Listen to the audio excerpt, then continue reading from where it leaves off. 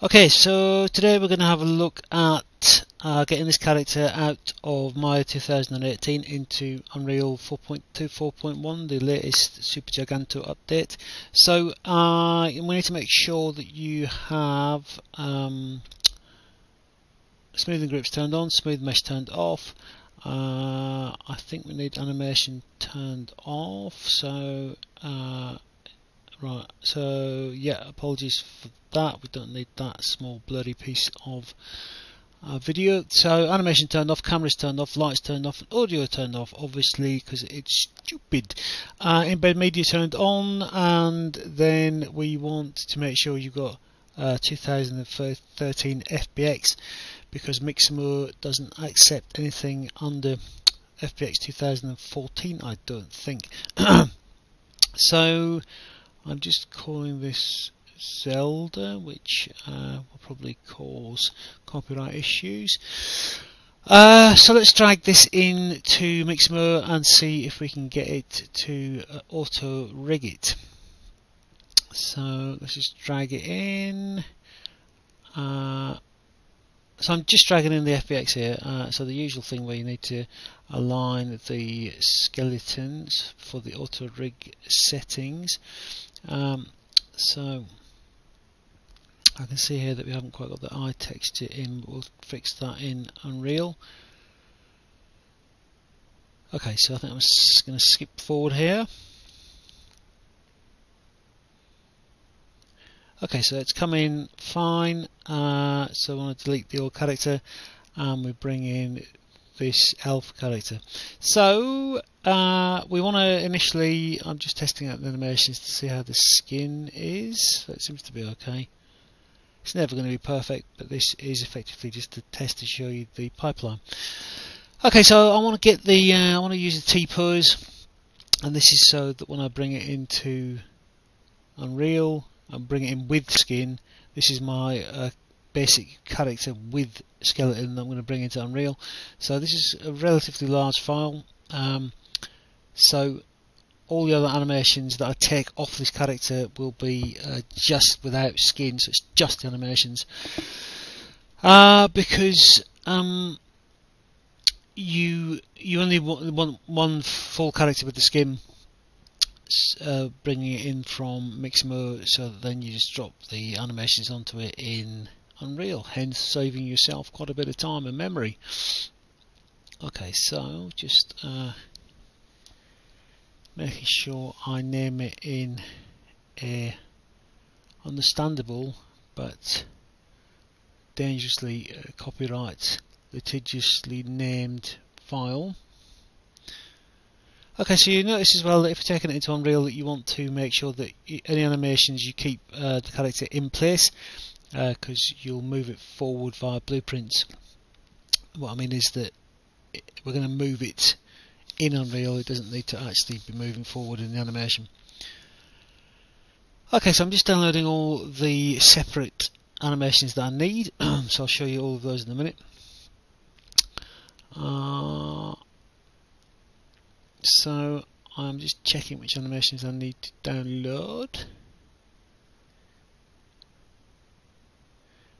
Okay.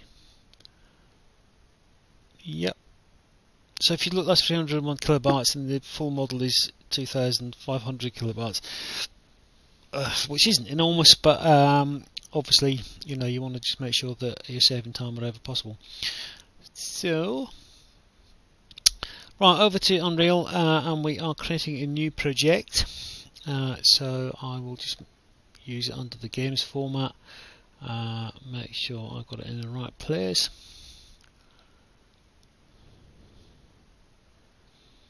We don't want. Okay, so character with blend trees. So this is just the character with blend trees tutorial. So make sure you have a folder for all your Unreal projects that's backed up regularly. Okay, so it starts with the default content, starter content. So I'm just making a big folder called Andy to put all my content in. So first of all, I'm going to bring in my character and keep this in a separate folder, as it's going to have a load of textures with it. And then level, so that I can create a new level. So I've just created a default level. Okay, I'm just saving up my level into a folder so that I know where to find it, and I can also adjust the project settings to make sure we all start on this level. We'll look at that in a minute. Okay, so right, so I'm just going to drag that in. That'll take a while. Let's have a look at the settings. We don't want, so we want to make sure we're bringing the no skeleton when we're bringing in the original core model. And then use TO as ref pose, so that means use frame 0 as ref pose, which I don't think is entirely necessary, but it seems to work. Don't create a physics asset. If I remember, that takes hundreds of years to compute.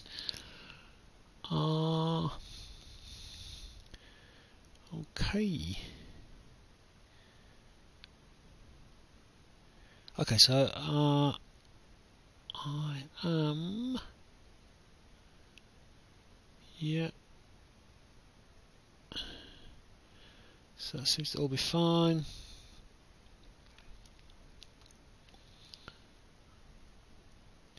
Yeah, you've got to be really careful with this, otherwise it will cause issues. Yeah, just making double sure. Yeah, okay. Okay, so that's coming nice and quickly. So I'll just drag the character called Link, well done Andy, into the scene. So we can see the eyes are missing, so what I'll do is I'll just drag that in and it automatically creates a material. It's got to, actually that's incorrect, so I think I put on the wrong texture. I'm going to find it in a minute. It's that one there. Well done Andy, good stuff.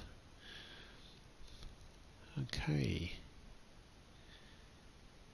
So that isn't quite working, so let's see if I can find the actual eye texture. I also brought in the hair. So the eyes seems to come in as a separate child of the model, so we can drag a texture onto that independently. We can't drag a texture onto the hair, otherwise it makes the entire character hair. So I've just undone that. So let's, if we have a look at the hair, we can see that it's not double-sided, as in you can see through it. The opacity is causing it to look like the poor elf character is partially bald.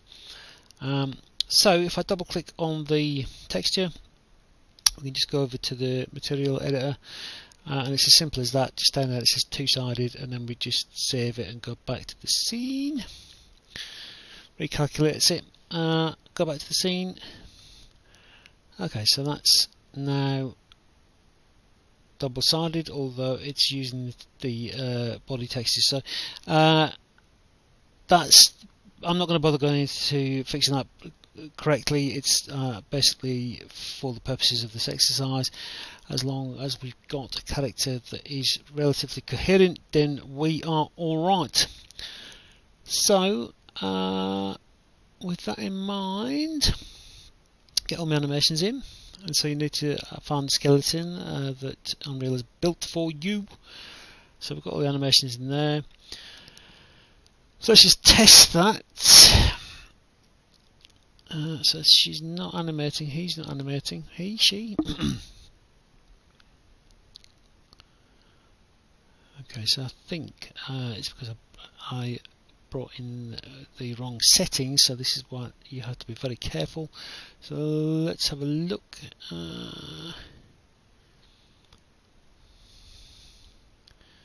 So that's correct, yeah. So I need to do all. So just follow those settings when you bring a character in, and then we should get the animations in with it as well. We can see now we have, because the character is in its T0 position. Okay.